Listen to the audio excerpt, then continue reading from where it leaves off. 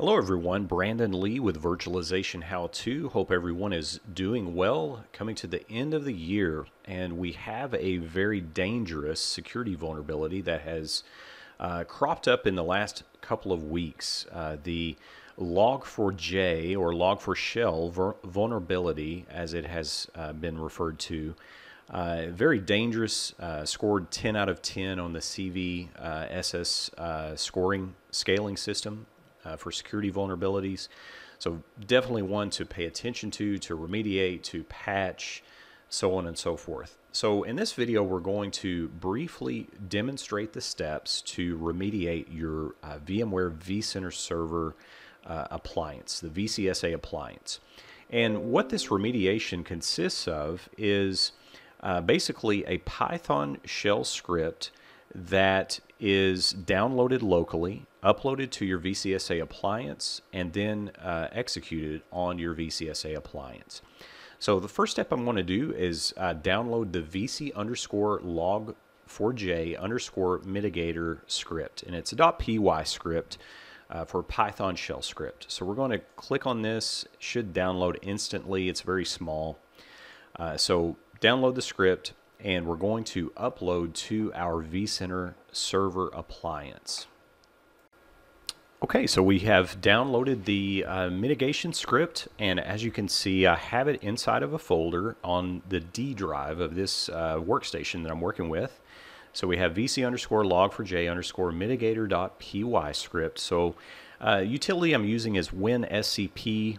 No doubt you guys are familiar with WinSCP if you use Windows platform. Extend this out just a little bit. So what we're going to do is just simply drag and drop the file onto or into the root folder of the vCenter server appliance. So I'm going to take it, drag it, and drop it. And literally it's a 44 kilobyte file, so it takes no time. So we just see it instantly appear on the VCSA appliance. So that's step 2, getting the file from your workstation where you downloaded to your VCSA appliance. So the third step, after we have placed the mitigation script onto the VCSA appliance, is to simply run the Python script. So what I have here is basically a shell session. So I've just used PuTTY to connect to my VCSA appliance. And of course, as we saw in the previous step, I have the mitigation script located in the root folder of my VCSA appliance. So I have the script in place. So now what we need to do is execute the script. And one thing I may mention, I always like, before performing maintenance, updates, those type of operations on your VCSA appliance, always a good idea to create a snapshot at the host level. So not creating a snapshot of vSphere vCenter through the vCenter, but rather doing that at your host level. So that's what I've done. Created a snapshot of just pre-Log4j shell script remediation, or whatever you want to call that, just so we have a rollback in case something happens, or script doesn't run correctly, or you have some ill effects from any of those types of operations. So what I'm going to do is just simply run an ls command. One thing we want to do is make sure that we have this script set with execute permissions. So just doing a chmod +x to make sure that it's executable. And then we simply want to run the script. So what I'm doing is just calling the script in the command line.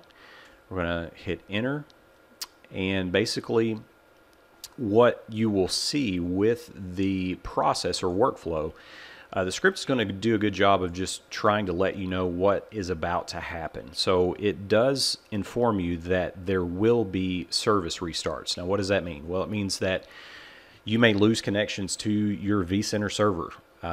If you have other applications such as monitoring, such as backups, other types of integrations with your vCenter server, then you need to make note that this is a disruptive operation, since services are going to be stopped and started. So there may be a period of time, minutes, if we will, to run the script, stop and start services, and then vCenter will be once again responsive to those integrated applications.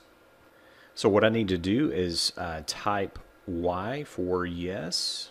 Get my focus over here, type Y, and here we go. We're going to start stopping. We're going to stop VCSA appliance services. So what this is going to do, again, is going to stop services, it's going to apply the remediation, and then it will then start up services after the remediation is completed.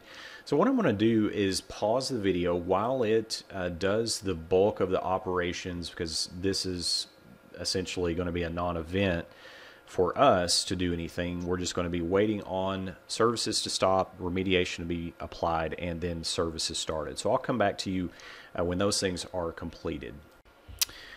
Okay, so we now have the script. It only took about maybe 5-6 minutes for the script to run and find all the vulnerabilities associated with Log4j and remediate those vulnerabilities. So what we have here is the completed script, and at the bottom you should see the output that it is starting services, and the info main at the very bottom says that it's done.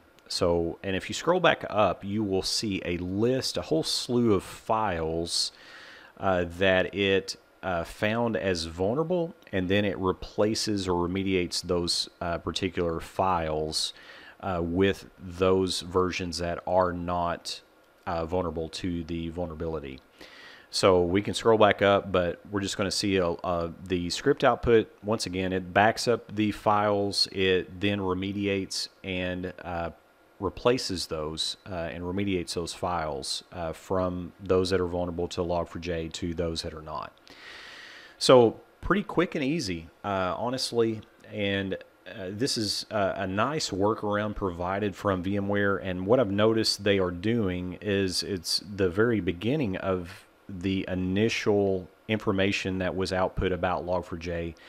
Everything was manual in the KB articles, but what I've noticed is VMware has since went back through and provided either a batch script, if we're talking about Horizon connection servers or agents, or in the case of VMware vCenter server, in terms of the VCSA appliance, they have provided Python scripts that allow automating this process. Because I tell you, when you're going in and low-level editing jar files or trying to replace those or doing those types of things, the likelihood that something is not going to be carried out correctly is extremely high. So the last thing you want to do in trying to remediate this vulnerability is hose your VCSA appliance.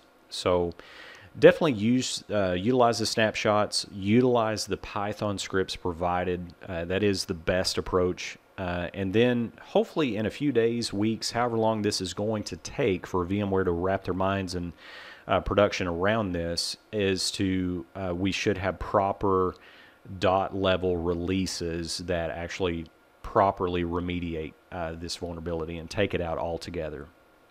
Well, I hope you enjoyed the video. Hopefully this helps to at least give an overview of the process. And I've written this up as a blog post prior to the video. Just wanted to follow it up with a video demonstrating the steps just to make it quick and easy. Picture's worth 1,000 words, video's worth even more than that. Hopefully just helps to shortcut the process of understanding what you need to do to remediate this vulnerability.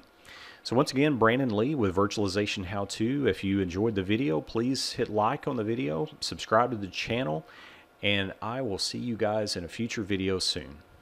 Thanks again.